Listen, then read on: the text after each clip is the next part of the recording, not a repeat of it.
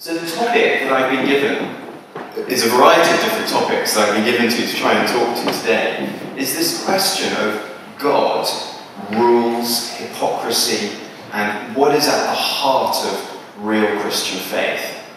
My experience coming to Christian faith as an adult has been different than I thought it would be. I thought that it was going to be like boring old, dry, arid monotheism. I thought that I was going to have to, if I was to be a religious believer, I was going to have to sing songs to something that never talked back and that would never have any possibility of any back and forward or any real living relationship. How wrong I was, how utterly wrong I was about that. And I'll explain a bit more of my story as I go. But I want to tell you first of all about something that I did. When I was 14 or so, 14, 15, I was at boarding school near Bath, and I managed to get a key cut to the master's dining room, the common room, and to this craft design technology workshop. So I jumped in a taxi and got to Tipson's and got the master's key cut and got back to school with it. It led to all kinds of wonderful pranks and fun, but one particular evening, I went with a couple of friends, Daniel and Jeremy, into the CDT workshops, and we turned on all the lights, and we started to mess around with all the equipment in there. I had a lathe spinning round, I had a robotic arm over a mezzanine floor, dropping chisels into a workbench with a target on it below, and it was sort of sticking into that. It was great fun. The CDT teacher obviously had been telephoned at home. He came in to try to sort of figure out what was going on, why were all these machines on. He came into the CDT sort of foyer area, and we heard him. So we quickly darted for hiding places. Jeremy tried to hide in one of those cupboards that has all the tools on the insides of the doors. And there really isn't an inch of space in those sorts. It's the worst possible hiding place, just for you to know. Making all sorts of funny noises in there, he's just trying to hide. Daniel and I tried to jump out of a window. It was one of those windows that sort of goes on a hinge in the middle like that. And we dove through, and one of each of our feet got caught, snagged, on a cord that you use to pull the window closed. And so we were left hanging outside of the window, looking back in at the CDT teacher as he came into the room and turned the lights on. He sort of looked at us very oddly, hanging on the outside of the window. All we could think of doing was putting our pullovers, our jumpers over our heads to try and disguise our identities. So I've never personally been very good at keeping to the rules. The cord broke as it happened, and we fell into the hedge. Jeremy was discovered, he gave us away, and we got in all sorts of trouble for that. Sometimes doing the punishments together were as much fun as doing the pranks together, so I'm not sure whether it really worked. I always perceived Christian faith to be archaic, repressive, a sort of locked down way of viewing the world that stifled real healthy human flourishing and functioning and relationality. And there is this perception that Christians are a bit deluded and willing to live under restrictive rules that repress them and stop them living life to the full. One particular story of a reverend talking to somebody after a service. "I hope you didn't take it personally, Reverend," said the embarrassed lady after a church service, "when my husband walked out during your sermon." "Oh, I did find it rather disconcerting," the preacher replied. "It's not a reflection of you, sir," insisted the lady. "He's been walking in his sleep ever since he was a child." What do we want when we say to religion it's repressive, it's got these rules, it doesn't really get to what we're looking for? I think sometimes what we're thinking is that if we throw away rules, if we throw away these restrictions, these boundaries, we'll find freedom. That's sometimes the impulse that lies underneath. That freedom is found in rejecting rules, rejecting boundaries, sort of not having rules. And that's very much a route that I walked for a long time. I got quite into, it's hard to describe it, but it was a form of Eastern spirituality combined with a lot of quite strong marijuana use. Much of my spiritual beliefs were entwined and linked into the culture that I lived in and what we did to get high together.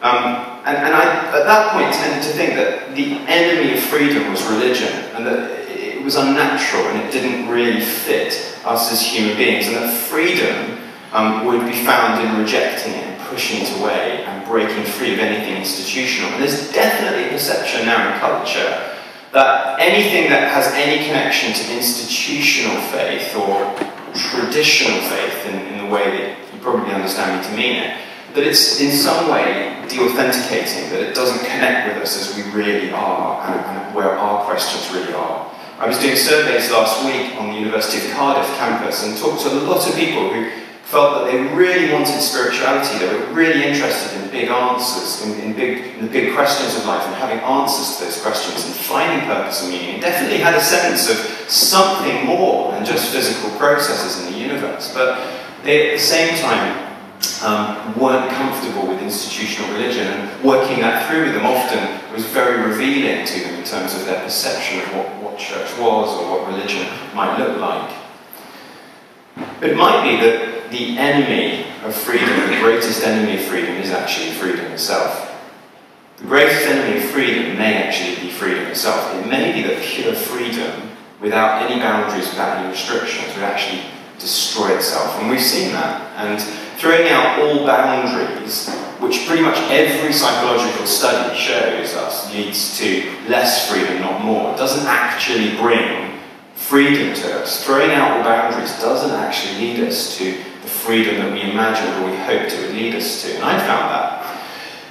Sometimes we come to a point where we say actually healthy boundaries are necessary for us to experience and live and know freedom in our lives. Having right boundaries around us can nurture and protect freedom.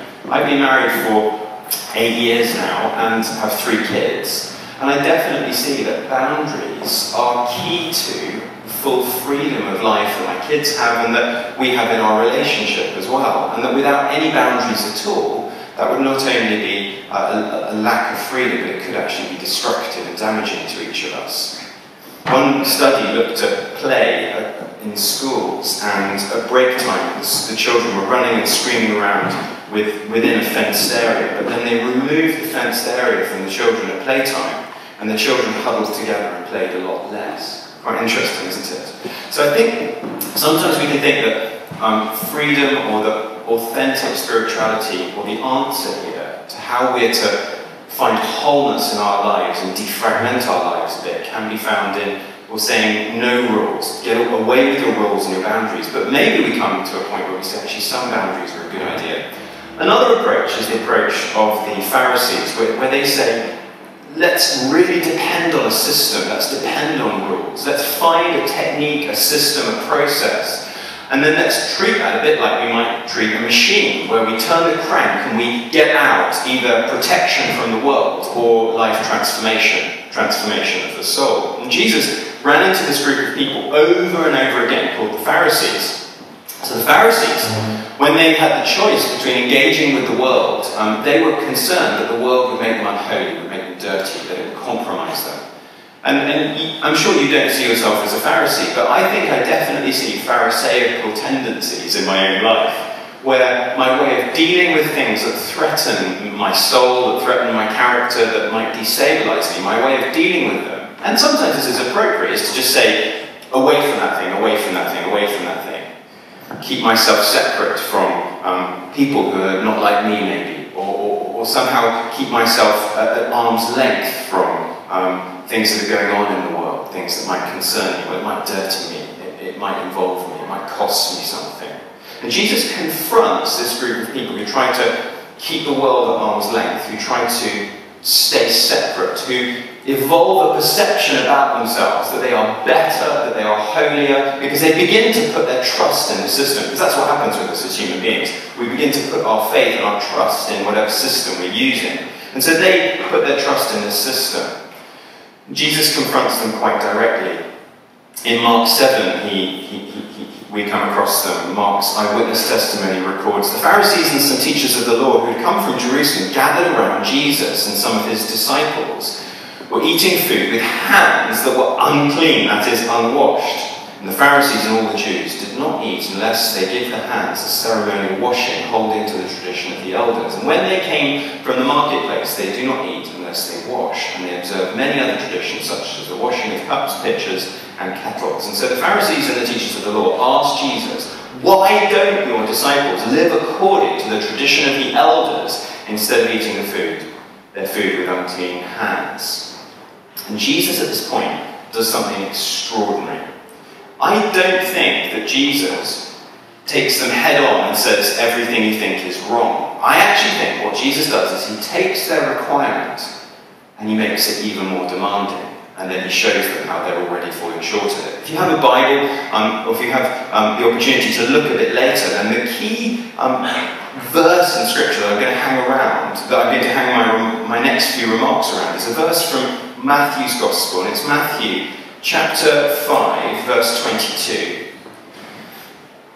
Sorry, verse 19 and 20. Jesus is here beginning his Sermon on the Mount. Matthew's setting up Jesus' declaration of what the kingdom of God is like. He's already talked about the Beatitudes. Blessed are those who mourn. Blessed are those who are poor in spirit. Blessed are those who realise that they need God. And so he's already painting and showing Jesus to be painting a totally countercultural vision of what it is to relate to God. It's not about being all that. It's actually about realising and admitting that you're not. And so then Jesus says this, he says in Matthew 5, and the whole of these three chapters in Matthew hangs around and hinges on this verse. Anyone who breaks the least of these commandments and teaches others to do the same, talking about the commandments and the practices of the Old Testament, will be called least in the kingdom of heaven. But whoever practices and teaches these commands will be called great in the kingdom of heaven. So he's affirming, keeping the law, keeping the teachings. But, he says then, for I tell you, that unless your righteousness surpasses that of the Pharisees and the teachers of the law, you will certainly not enter the kingdom of heaven. He takes then each of the commandments, the 10 commandments, he runs through almost all of the 10 commandments, and instead of just repeating them, he says these apply not only to the external world of what you do in terms of your behaviour, but it also applies to your heart. And he begins to point the commandments into that internal dimension, the inner dimension of the human self. I tell you, anyone who is angry with his brother will be subject to judgment. You've heard it said a long time ago, don't murder. Anyone who murders will be subject to judgment. But I tell you, anyone who's angry with his brother will be subject to judgment. You've heard it said, do not commit adultery. But I tell you that anyone who looks at a woman lustfully has already committed adultery with her in his heart. You've heard it said, an eye for an eye and tooth for a tooth. But I tell you, do not resist an evil person. If someone strikes you on the right cheek, turn to him the other also. You've heard it said, love your enemy, love your neighbour and hate your enemy. But I tell you, love your enemies and pray for those who persecute you. What is Jesus doing here by engaging with the Pharisees, by engaging with these people, putting their trust in this system of rules? He's asking a question, I think. And the question is this: what is it to be a good person? What is it to be a good person? What does that look like? By pointing things inside, he's saying that it's not good enough if you think of a good person as somebody who just does the right things, but inside you're not there at all. You're not. The body's doing the motions, but your heart isn't actually in any way loving that person you're doing the thing for. You've got to actually feel it. You've got to be there. You've got to inside be different.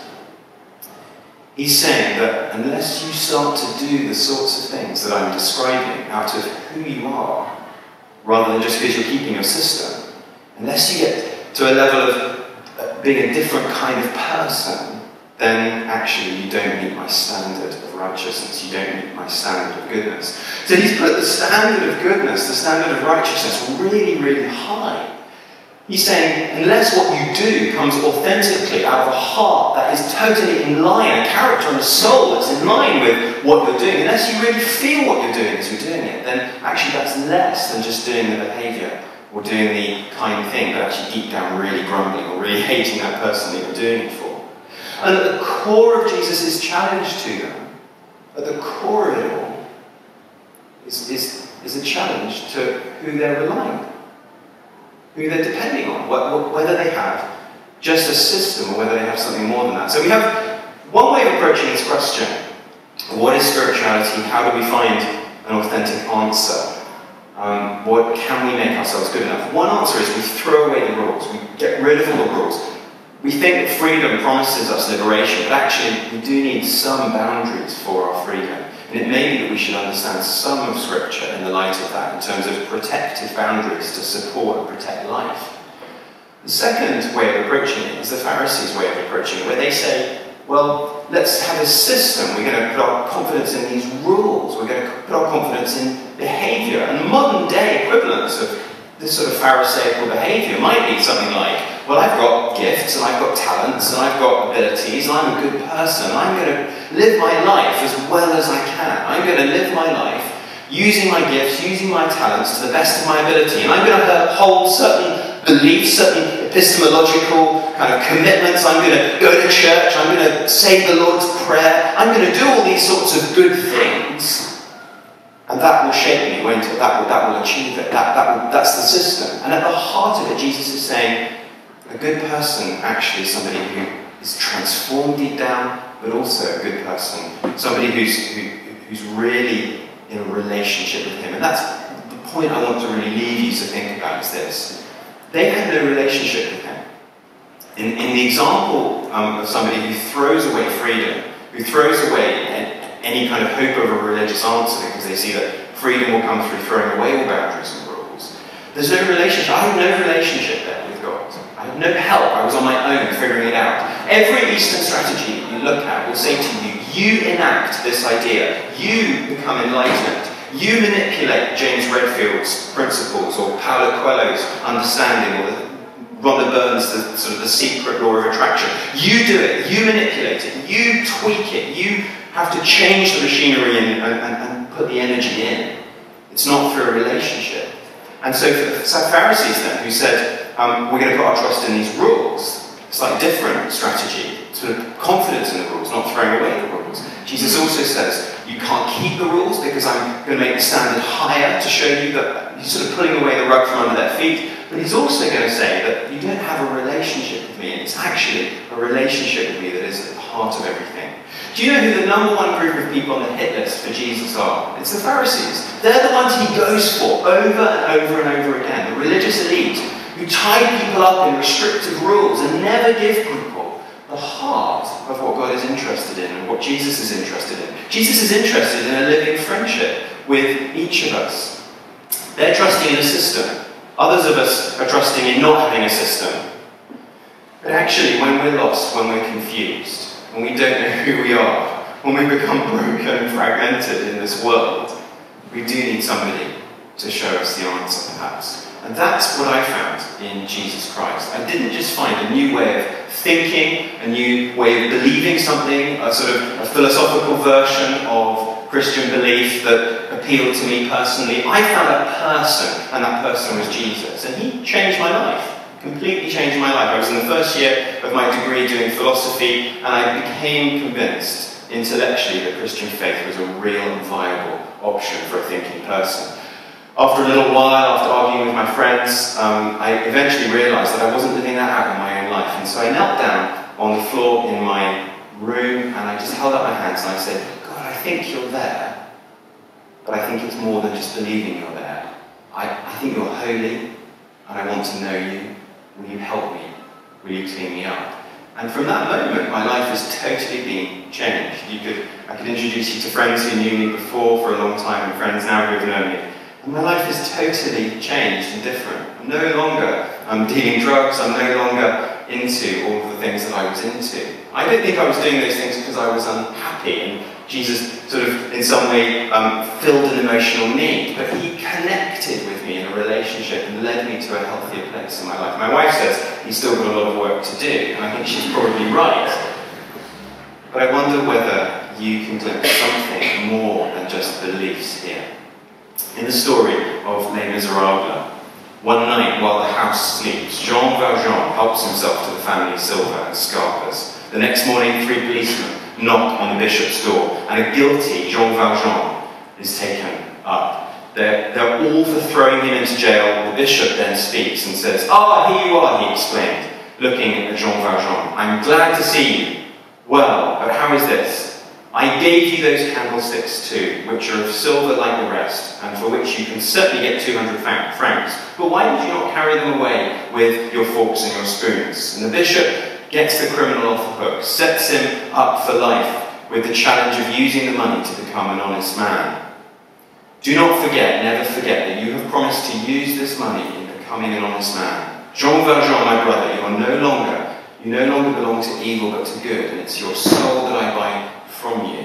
I withdraw it from black thoughts and the spirit of perdition, and I give it to God. At the heart of this relationship that Jesus offers to the Pharisees, to those of us who would throw away any idea of an answer from outside, Jesus offers his own self on the cross, a sacrifice to make us right with God.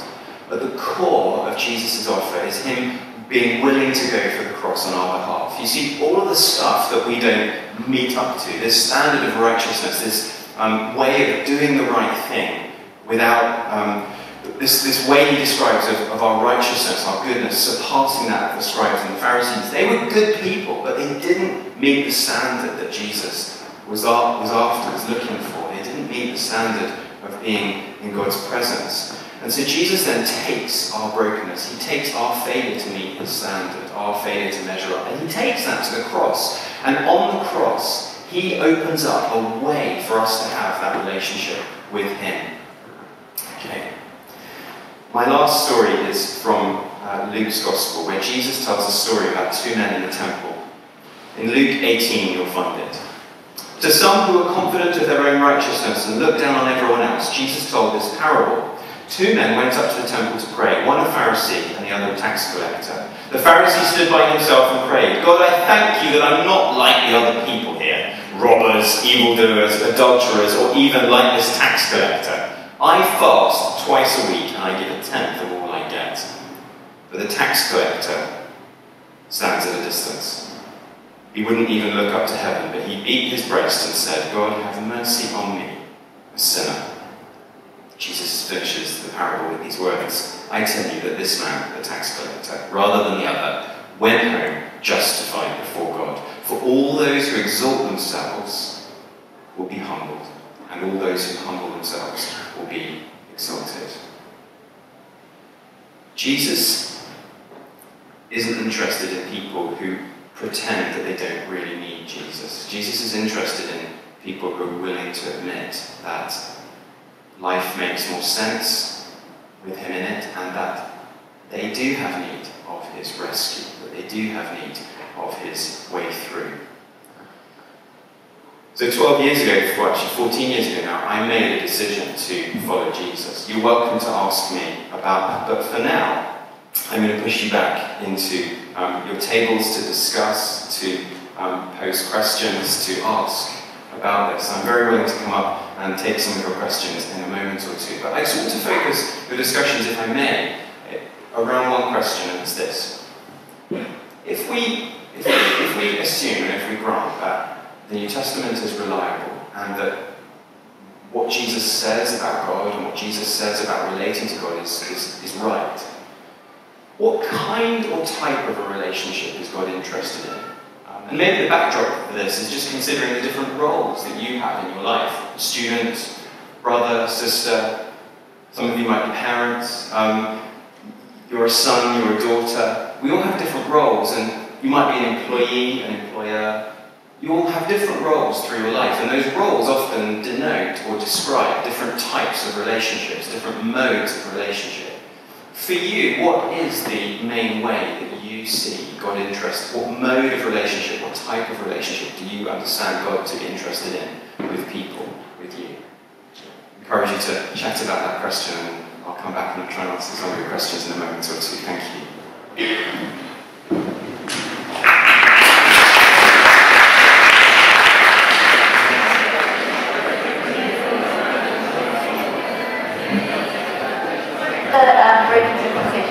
I just want to repeat, if you do want to text in any questions, there's a number on this feedback form, which you can do that. I thought we'd kick off with one text in. So you talked a bit about this in your middle of the talk, but how do you make the transition between knowing about God and knowing Him? That's a really honest question. best answer probably is found in Acts chapter 2, where lots of people are hearing the gospel proclaimed, they're hearing this message of the cross, of Jesus dying, of God showing that he has answered questions in the person of Jesus.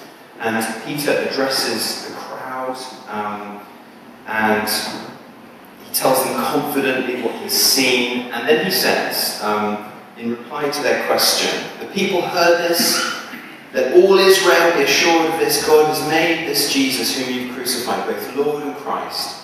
And when the people heard this, they were cut to the heart. So there was a real, honest, authentic reaction from them. They were saying, okay, we want to know more. How do we react? They weren't just cold to it. I mean, which is a great reaction. Sometimes I like to just reflect on the fact that if God is real, and if Jesus really is from God, then this is the most amazing thing that the ears of humanity have ever heard.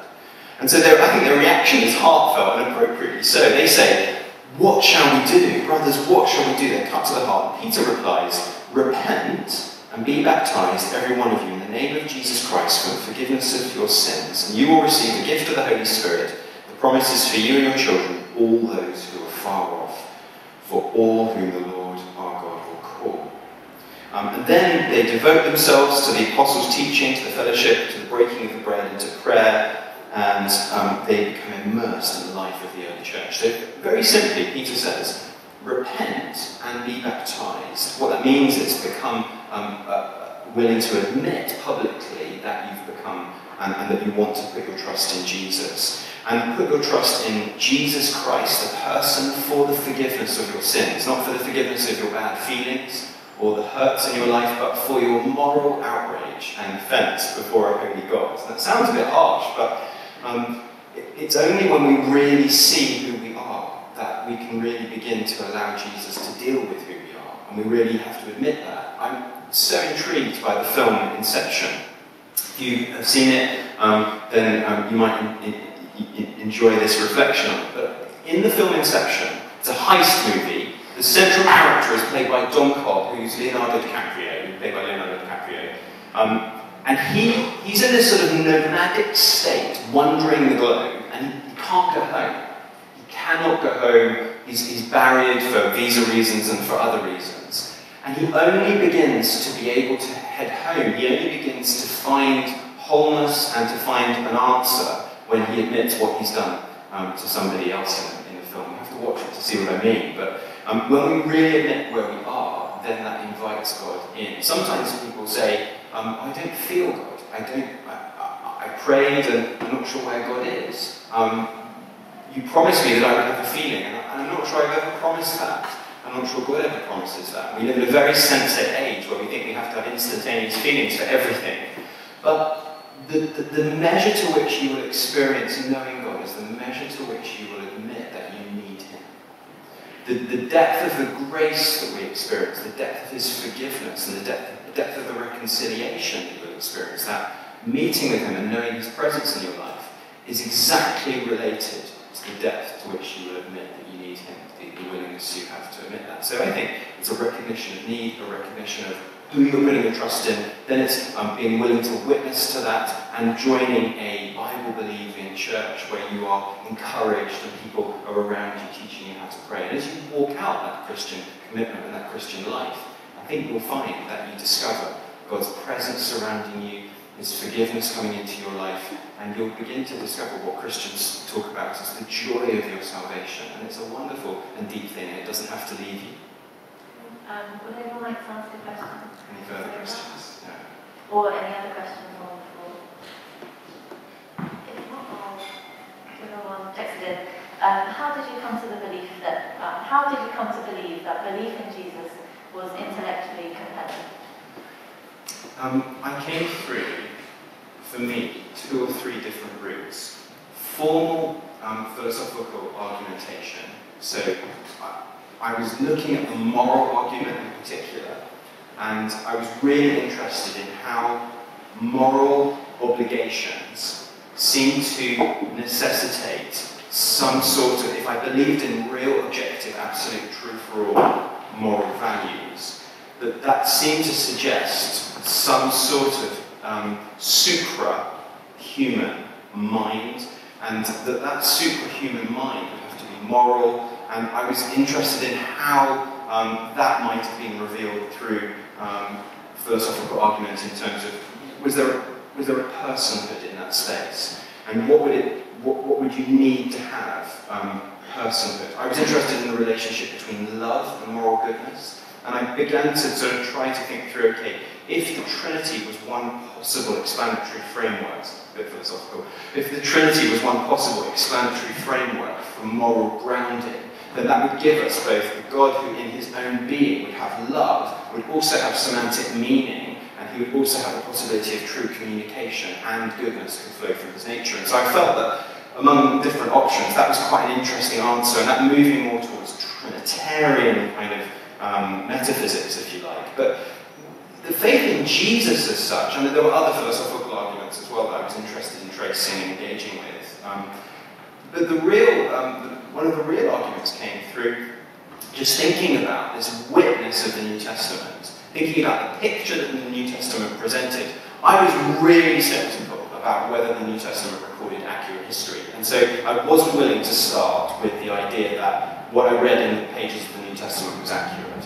But what I was willing to look at was skeptical scholarship about the New Testament, and I was willing to admit that even if I accepted the most skeptical picture of the New Testament, then Jesus had to exist. He had to have, according to his followers, reported to have done miracles. He was reported to have commanded a spiritual following. The place of his crucifixion and death seems to have been fairly sure. His disciples seem to experience a radical transformation. They seem to claim that they had resurrection appearances and experiences of him. The Saul and the emergence of Paul as the early church evangelist, as well as James, these sorts of characters to me were intriguing because that was an argument that didn't depend for me on what Christians said about the Bible, but it depended on what I thought was fairly solid historical scholarship. And so it was more through that lens in part. And then I became intrigued by the resurrection claim itself. And I read into, if you're interested in reading, a really interesting case for the resurrection. There's a book by a guy called William Lane Craig called The Sun Rises. The Sun, S-O-N, rises. And I found his work to be quite eye-opening. And I was reading books by him, by Alvin Plantinga, by J.P. Moreland, and Richard Swinburne. And I found that all of their work began to point me gently in a number of different ways towards a gentle belief that Jesus might have been who he claimed to be. And so I got to the point where I said, okay, this is looking more likely. I remember going to parties with my pals and saying, look, I've got this spiritual hypothesis. I think that we may need rescue, hope. I see this in story forms, in literature and in movies. I think that a lot of human art is crying out for rescue and is crying out for redemption and for forgiveness and for hope.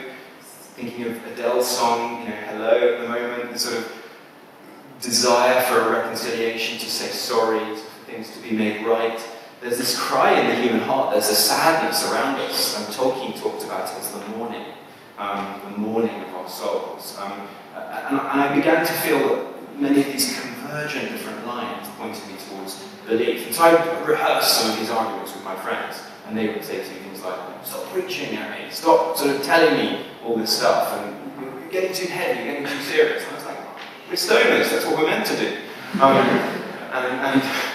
And in the end, I began to find their suspicion and their rejection of the conversation to be as intriguing as some of the ideas themselves. And I began to find that actually there was a reaction that was predicted in Scripture as to when you started to talk about Jesus. There was a lot of pushback, and I began to see that too, and that intrigued me even more. I'm the son of a lawyer, so I always like a bit back and forward. So it was a philosophical route through moral arguments, through some of the fine-tuning arguments, and also through reflecting on the historical Jesus, not starting with the Bible as infallible or correct, but just trying to build up a historical picture and then coming back to say, okay, if the picture that the Bible, that the New Testament presents of Jesus seems to be a reliable picture, then that's pointing me towards, at the very least, even if I'm going to stay not Christian and stay skeptical, I at least have to have a higher view of the accuracy of Scripture. And then that began to necessitate me personally feeling like I needed to deal with the question of who he was.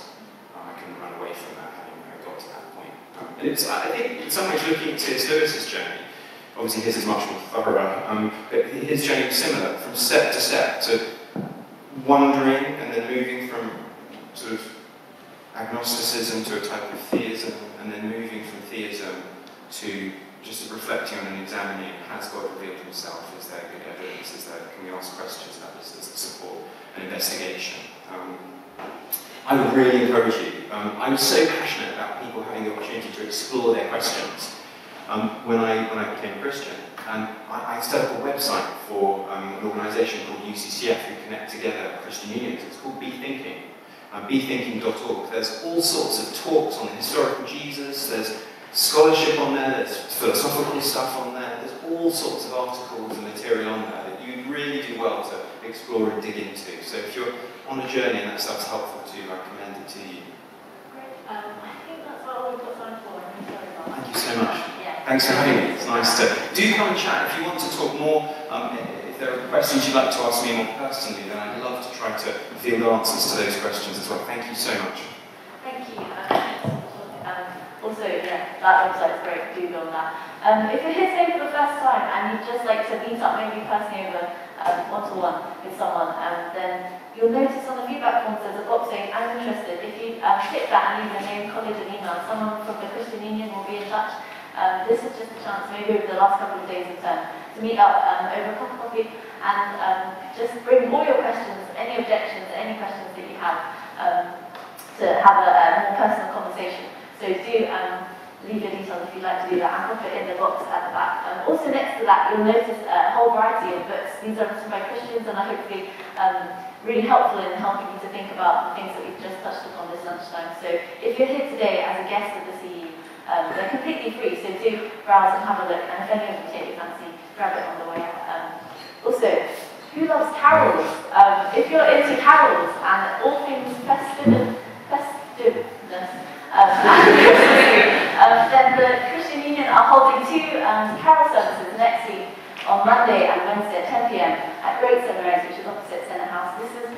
Should be a really good time just to come together and sing lots of carols, and there'll be a talk by the brilliant speaker Graham Daniels about the message of Christmas. So do come along and just invite everyone you know to that, because that should be great.